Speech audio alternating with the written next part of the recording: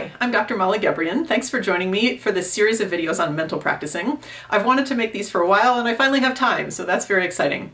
If you've watched my videos on what musicians can learn about practicing from current brain research, you know there's a video in there on mental practicing. I'm going to review that quickly here, so we're starting from the same place, but if you want to watch that full video, I recommend doing that. I'll link to it below in the comments. So in that video, I discuss a study that was done on non-musicians where they had to learn to play a simple 5-note scale up and down on the piano. And some people learned it by physically practicing on the piano, some people learned it by mental practicing, and they had 5 days to learn this thing. And the really astounding thing from that study is they found that not only did the brain change in the physical practicers, but it also changed in the mental practicers. More specifically, the part of the brain that controlled their fingers that were playing this little scale got bigger, both in the physical practice people and the mental practice people. I get lots of questions about mental practicing, so I wanted to make this series of videos to try to answer some of those for people. So we're going to look at some more studies that were done on mental and physical practicing. We're going to look at more recent research on different ways to do mental practicing that may be especially beneficial. We'll look at what happens in the brain when somebody's mental practicing, in addition to, you know, that part getting bigger like we talked about. Hopefully I'll answer some common questions, including what if I'm not very good at mental practicing? Like I can't actually feel or hear anything very well inside my head. It is all lost for me. So let's start with some studies that were done looking at both mental and physical practice, but especially the combination between the two. There's a number of studies that have looked at what happens when people mental practice something, physical practice something, or do both. They have some mental practice and some physical practice. And what these find is that the combination of the two is better than either one alone. So doing both mental and physical practice is better than just physical practice by itself and just mental practice by itself. In fact, what they find in these studies, when they probe people's mental representations, that's basically their understanding of the skill and how it's supposed to work. When they probe people's mental representations, they find that the mental representations are more detailed, more organized, clearer in people that have done mental practicing. Typically, you find these especially rich, clear, organized mental representations in people that are at a higher level of skill. And so it seems that when people do mental practicing, they understand the skill better, which gets them to a higher level of performance. A lot of the research that I discussed was done on athletes and not on musicians, but I do want to discuss a mental practicing study today that was done with guitar players. And what I like about this is two things. One, it's longer than just a very short amount of time. A lot of the mental practice studies with musicians give them like 10 minutes to practice and then they have to perform, which is not really realistic to what we do. And so this guitar study takes place over a longer period of time. And also it's looking at the effect of mental practicing on memorization. And that's something that I get a lot of questions about. Is this beneficial for memorization? Should I be using this in my quest to memorize something? So let's look at this study. There were two groups in this study, the physical practice group and the combination group, who did mental and physical practice. The goal was for them to learn a new piece on guitar and to memorize it. So on the first day, they all came to the lab and they had 30 minutes to practice. The physical practice group practiced physically for 30 minutes. The mental practice group was given 20 minutes of mental practice and 10 minutes of physical practice. So 30 minutes total, but most of it was mental practice.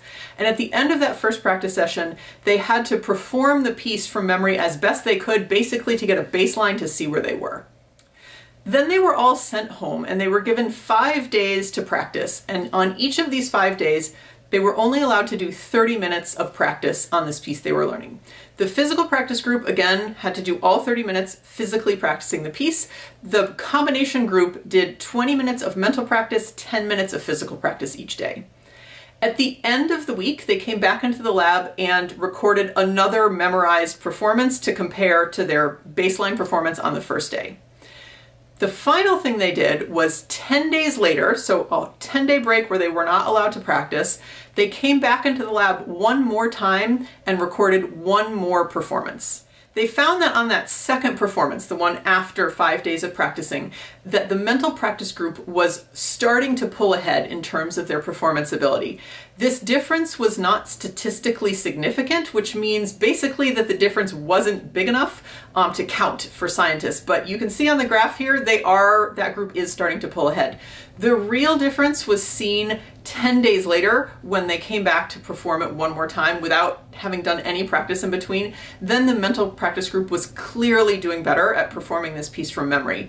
And so this study indicates that not only is the combination of mental and physical practice better than just physical practice alone, but it also creates much more durable memory and skill for the piece. And this is something that you find in a variety of studies, that the skill is more durable and more consistent over time when there's mental practicing involved. So the combination group did really not that much physical practice at all, right? They had 10 minutes on the first day, and then they had 10 minutes on every one of those 5 days. So basically they had an hour of physical practice, and that's it. The rest was mental practice. So that's pretty impressive. This obviously saves a lot of wear and tear on the body, which is a big issue for all of us, instrumentalists, singers, everybody, right? We need to protect our bodies. One question I get a lot is, okay, what is mental practicing? What am I supposed to be doing when I mental practice? So you should be trying to feel and hear inside your head everything you need to be aware of when you actually play your instrument. So I'll use the example of string players because that's what I do. So we need to be aware of what finger or fingers we're using, what position we're in, what strings we're on, what we're doing with our vibrato. For the bow, up bow or down bow, where in the bow stroke, what string we're on, the bow placement, the bow weight, the bow speed, the quality of sound we want, the pitch of the music, the phrasing, the shape, the tension in the phrase, what we're trying to convey to the audience, the character, all of these things that we need to be aware of when we actually play. I know that that list is overwhelming. So just start with one that feels like it might be easier for you to feel or hear inside your head. For some people, that's feeling what their fingers have to do. Pick a passage, and a very short, easy passage, and just see, okay, can I feel my fingers moving at the right time? For some people, it's the pitch. Can they hear, the music, the musical, the melodic line in their head? For some people, it's the quality of sound. They can hear the quality of sound they want. Maybe the pitches aren't as clear, but the quality of sound is clear. Whatever it is that is clearest to you, start with that thing and see if you can hear it inside your head or feel it inside your head. And then gradually add different parameters to it. Another common question I get is, can you move? Should you just be totally still when you're doing this, or should you try to move?